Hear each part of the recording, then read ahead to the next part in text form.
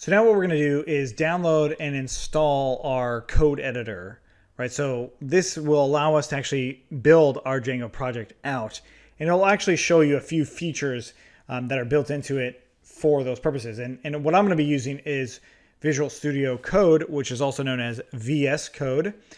So you can go to code.visualstudio.com, and this is the open source version. And of course, it's for Windows, but it also works on Mac as well. And the environment is almost identical.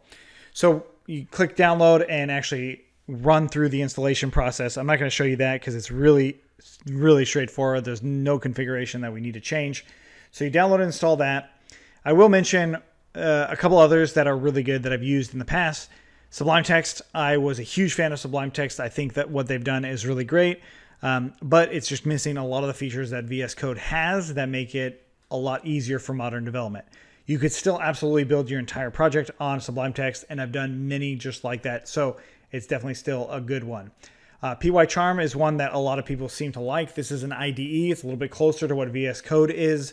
I don't think that it's better than VS Code, and VS Code is free. Pycharm is not. Neither is Sublime Text for that matter. And then another one I used to use a long time ago is Komodo Edit and Komodo IDE. I have since changed quite a bit and now just use Visual Studio Code. I mentioned the other ones because you will see them out there in the wild, and it's often worth checking out these differently because you might find one that you really like and for a reason that I haven't found yet, or you just like it better. That's all. Now let's go ahead and open up Visual Studio Code. And in my case, I'm going to make a new window here. This window is just going to be serving for this project in particular.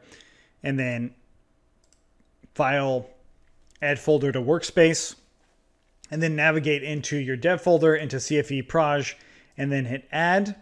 And with that, it gives you all of the files that are in there. It gives you an Explorer window or Explorer that makes it nice and easy to just open up files, which we'll see in a second. And then I'll do File and Save Workspace As. Inside of that same directory, I'll say CFE Proj and save that actual workspace. That allows me to just open this back up and run it. So one of the cool things is to toggle the terminal. So you can actually use PowerShell right inside of Visual Studio Code, which means I don't have to open up PowerShell really ever with Visual Studio Code. And that's true if I use this on a Mac too. It would work in the same way, except it's using terminal instead of PowerShell. So if I hit Control and tilde, which gives you this backtick here, it will actually open up PowerShell. And I can do pip env shell, and this will actually use my virtual environment that the CFE Proj has. And we can designate this by doing pip freeze. And what I'll see here is that Django is in there. Now, I'm not going to spend a whole lot of time on VS Code right now because there's a lot that we could cover here. It might even pop up and ask you if you want to install the Python stuff. And notice that I have all these things over here. Just say yes to a lot of the default installations that it'll have. There is also this marketplace that you can just find all sorts of really cool things like the Python extension that you're just going to want to install. I mean, it's just a really useful extension to have.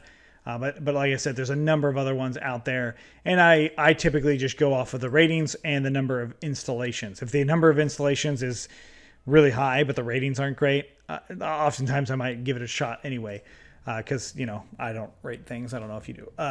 Anyway, so there we go. We've got our Visual Studio Code project going, and you'll do this for every single project. Every time you create a brand new Django project, I throw it into Visual Studio Code, and now I have my entire environment right here. And if I needed to have two terminal windows open or two PowerShells open, I can just pop this one open right next to it, and you can run pipenv shell. And don't worry, there actually is a way for this to automatically run your pipenv shell. I'm just not covering that right now. Like I said, I'm not getting into too much depth here. But the idea is that we now have all of our Django configuration files. We can see manage.py. We can see all sorts of things like that. So that's pretty cool. And notice that it's saying that Python's not installed. That's not accurate. We would need to actually manage where Python's installed. So perhaps we just need to uninstall and reinstall. And maybe that solves that problem because I changed my version of Python that I had on my system, as you may already know.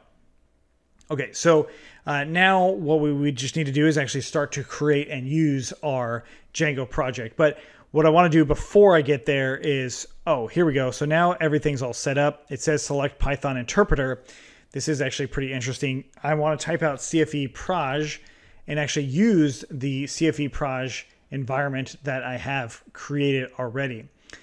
So I actually don't remember which one of these it is. I don't think it's the VENV one. I think it's the pipenv one. So let's go ahead and grab that. And so now, if I close out those terminal windows and open up a new one, it automatically activates it for me. And there it is. It's showing me my CFE Proj being activated. And I can do pip freeze in here again. And what do you know? That's pretty cool as far as every time I open up a brand new one, which you could do it with splitting the terminal, or you can press plus and it'll open a new one. I mean, it is so cool how many that, I mean, it just makes running all these different commands that much easier when it comes down to it. So that is one of the winners with Visual Studio Code among many, many other things. But this is the essential part of actually setting up our Django project on Windows and any other Python project there is.